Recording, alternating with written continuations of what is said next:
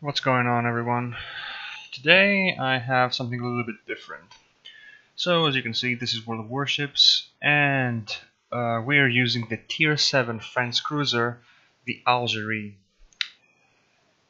Now this is actually the last match I played on the ship, and even though it was performance-wise the best one I've had with it, it didn't go as well as I hoped.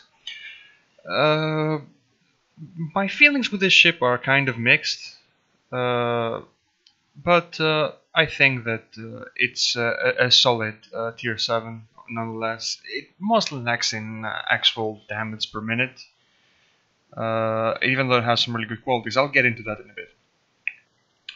So, already as you can see, we are hammering this Gneisenau, uh, who is now showing his broadside, but I'm not really bothering with changing to um, AP because I just didn't think that he would stay around for long enough, so I just kept firing basically. And soon enough, we're going to use something that's really good on this ship, the reload booster.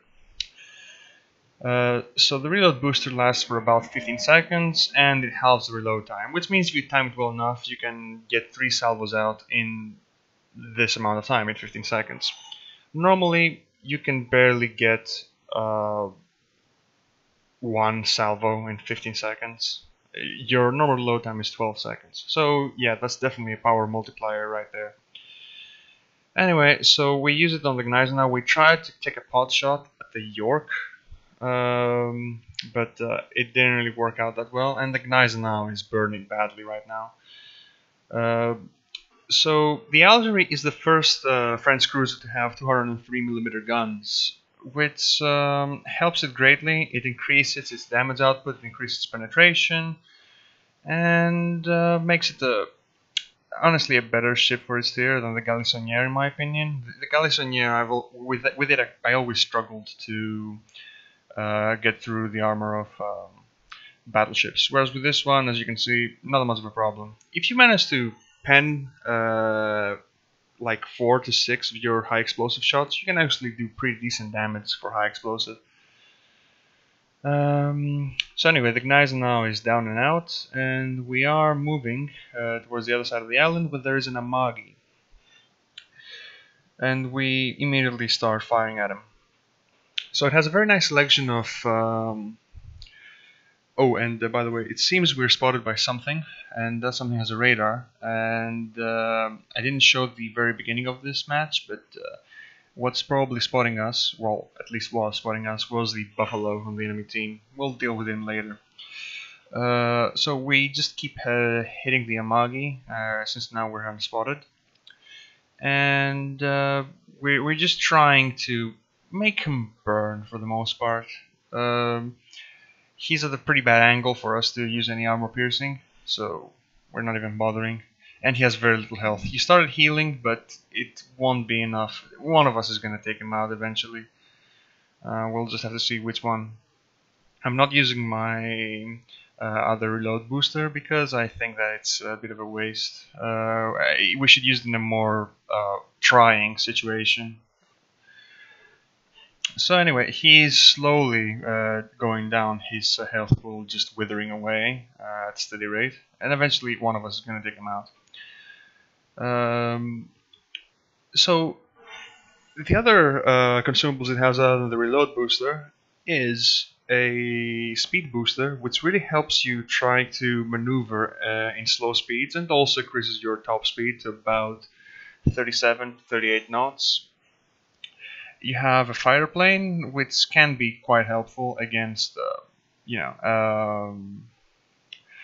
aircraft carriers.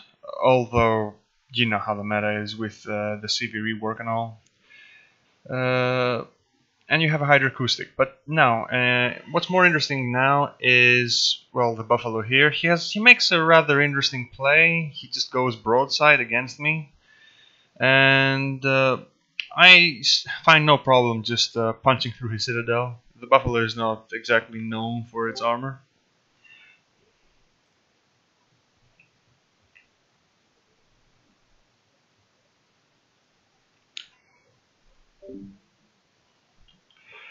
So yeah, we basically destroyed him, and he's trying to turn away a little too late, and it doesn't really matter either, because even though this was a bunch of overpens because I aimed too high, the next shot where he tries to turn in again is going to be the final one. And just like that, we're 7 minutes into the match and we have 85k damage. So far the match looks pretty even, but one thing of note is that we have lost all of our destroyers and one of our battleships. The others have lost 2 battleships and 2 cruisers so far. This is gonna bite us later on. So we haven't capped any of the bases so far, and what we have ahead of us now is the Friesland. Now he's not focusing on us right now, which is a good thing because he can make us burn really badly. But we are focusing on him. We don't have anybody else to work with close to us, so he's next. We are a little bit unlucky, and I probably aimed too high. But somebody else takes him out. Our buffalo, actually.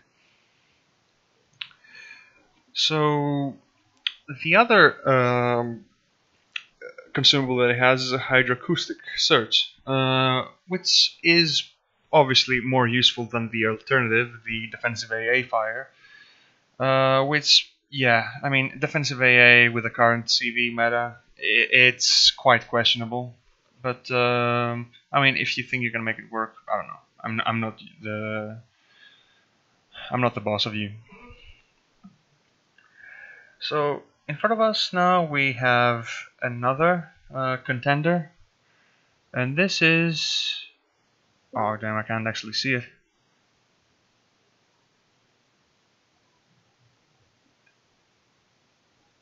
Yeah. Anyway, yeah, the preview is actually a bit too small. And it's a battleship anyway, and he goes behind the island, and we kind of see it as a bit of a bummer to just arc the cells around. So we go for another target, which, if I'm not mistaken, is a Tallinn, which honestly I didn't really like as an addition to the game, but what do I know? We're just treading a bit lightly, but we're starting to accelerate because the Tallinn is over there. He is on the wrong side for us. It means if we have to chase him, we're going to have to go around the island, and we don't really want to do that. The buffalo is not having a good time. He doesn't have really all that much in the way of health. And, well, we just decide to break chase. The shells can narc over the hill over there. And we instead decide to go for the battleship that we see.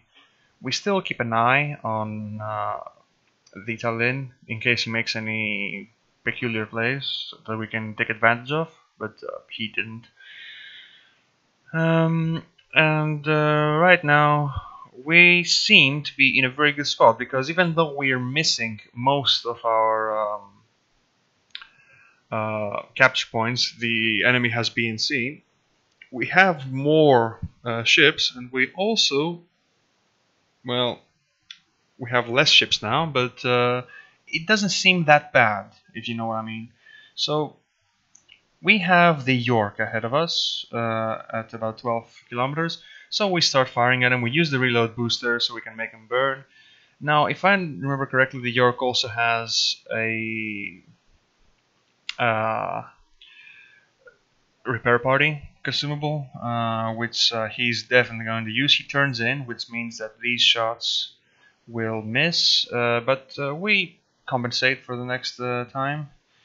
And it seems that we miss again because he turned in very deep, and he's just putting his nose in, and he turns to the other side, and he gets our rudder. Now we're trying not to use a repair kit, probably a bad idea, and we're still firing at him because he's focusing on somebody else, and probably for good reason, since we are bottom tier here.